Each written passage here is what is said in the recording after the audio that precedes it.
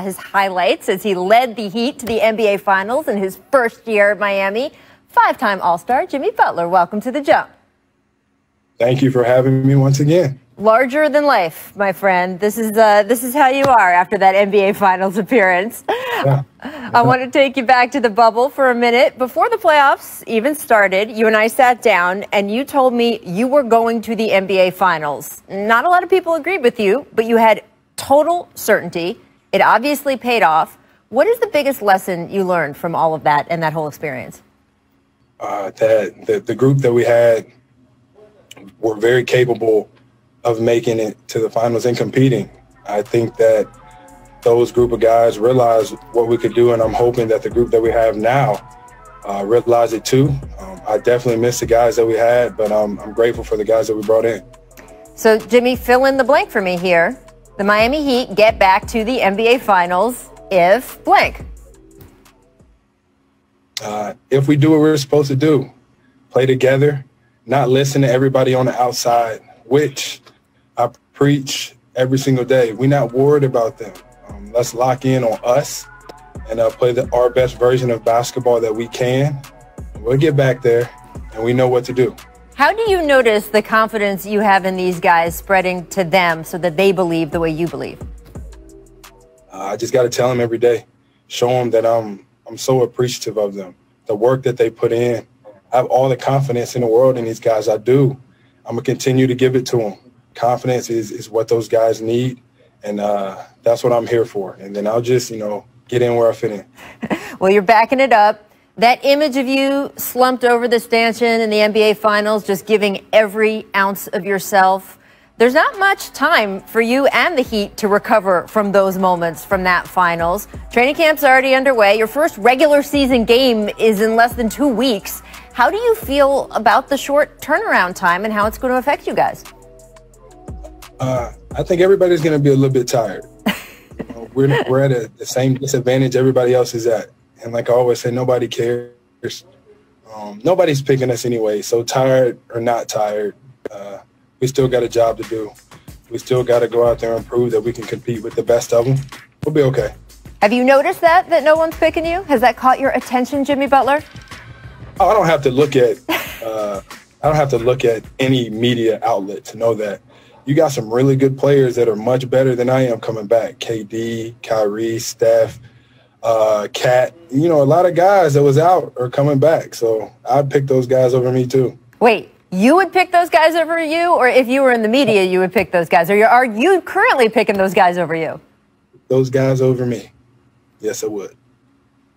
So if I'm betting, I should bet against you? I always thought that was dangerous. Do you want to win or you want to lose?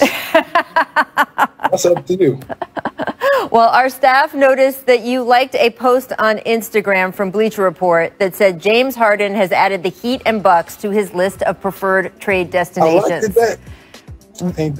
What did you like about that post, Jimmy? I like his hairstyle. That's it? His player. Like little dreads and braids. The beard looks well nourished. I like the post. What do you think of the idea that James Harden might want to come to Miami? There's a lot of stuff always in the media. I think that he's a hellified player. I like the group that we have. To tell you the truth, I just want the guy to be happy. I think that's what life is about. That's what the game is about. And yeah, so what? I like the post. So on that tip, you know what it's like to be in that situation. You wanted to trade out of Minnesota a few years ago. We all know what happened next. Have you gotten any flashbacks when you've been hearing about what's going on with James and the Rockets? Nope, no flashbacks for me. I'm where I want to be. That's behind me. That's the past.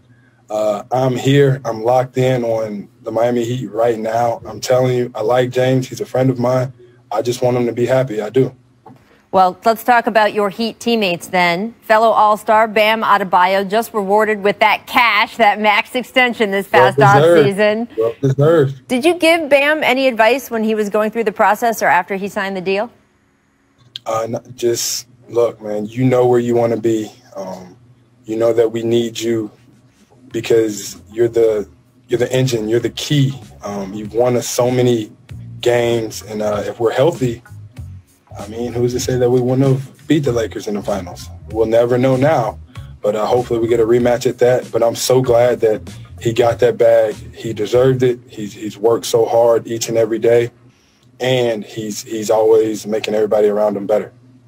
Well, Jimmy, I cannot end this interview without asking about the Bubble's most successful business, Big Face Coffee. You told me before we left Orlando you wanted to make this a real thing out in the world. I heard you got a special delivery today. Tell us what's going on. Today, I got my first little batch of beans. Me, my trainer, James Scott, and one of my hometown guys, Chase Bartlett. We've been putting in a little bit of work. You know, obviously this on-court thing is most important. My singing career got that, dancing career got that. Coffee's next, so we're gonna put that in motion. I love it. And do you have a Big Face Coffee stand set up at the arena there at training camp? And if so, is it still $20 a pop for your teammates? I think the price is being talked about. We don't know.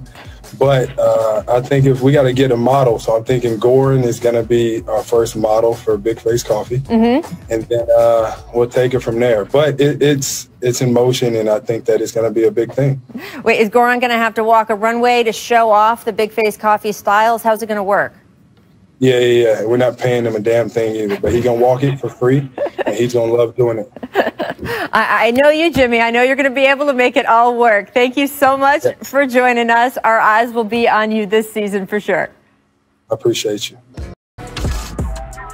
Welcome to The Jump. I'm Rachel Nichols. I'm going to be joined by Coach David Fizdale, Hall of Famer Jackie McMullen in just a bit. Coming up, Jimmy Butler is also going to join me to talk about reaching the finals last season, Bam Adebayo's extension, and of course, coffee. You know we're going to talk about coffee. Before all of that, though, we are starting The Jump with some breaking news. Our senior insider, Adrian Wojnarowski, reporting that Paul George and the Clippers have agreed to add 4 years to his contract, an extension worth up to $190 million. This comes just a week after Paul said he wanted to retire as a Clipper. So now to discuss this further, the man who broke the story, Woj, welcome back to The Jump. How did this extension come about? Hey, Rach, good to be back. Well, Rachel, this was, really from the time that the Clippers made the trade with Oklahoma City, at the start of free agency a year ago. Getting that trade in place with Oklahoma City was really the final key to getting that commitment from Kawhi Leonard. I think there was an expectation, that Paul George wanted to be there long term. And this was a pretty easy contract for both sides. He got certainly, the max contract that he could get. He's committed now for 5 years, $226 million potentially. Can have that player option in 2024-25. But this was for Paul George, a chance to come home to Southern California, a Clipper organization that's been built around he and Kawhi Leonard. And so I think it was a pretty easy one for the Clippers and Aaron Mintz and Paul George to lock this up. I think they started to talk about the mechanics of the contract here in the past week once the Clippers got through free agency and the draft. Yeah, and look, if we think back to 2014, where Paul was after that horrible leg injury, people wondering if it was the end of his career. If you look at the amount of, I believe it's up to, depending on what contracts end up being worth, up to $290 million that he has signed since then, it's pretty remarkable that he has been able to build out that second half of his career like that, and also shed some light, Woj, on the Clippers and how much they gave up for Paul George if they are now getting him through this extension as well. It's not that he, quote, could leave after this season. You brought up Kawhi Leonard, though, because he is still in that position where he has an option to leave after this upcoming season. Does Paul's extension mean anything for Kawhi's future with the franchise?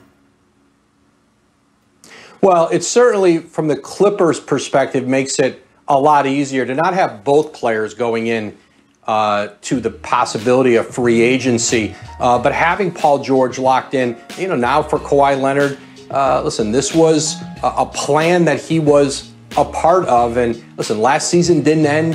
The playoffs didn't go the way they wanted them to go. And certainly there's a lot on Kawhi Leonard and Paul George with the new head coach in Ty Lue to get this figured out and to have a team that certainly at least gets to the Western Conference Finals and a potential showdown with the Lakers They have ground to make up on the Lakers. There's no question about that. But there's been no indication that Kawhi Leonard has, really any doubts about the decision to be with the Clippers, how they're moving forward. Again, just like Paul George, this is home.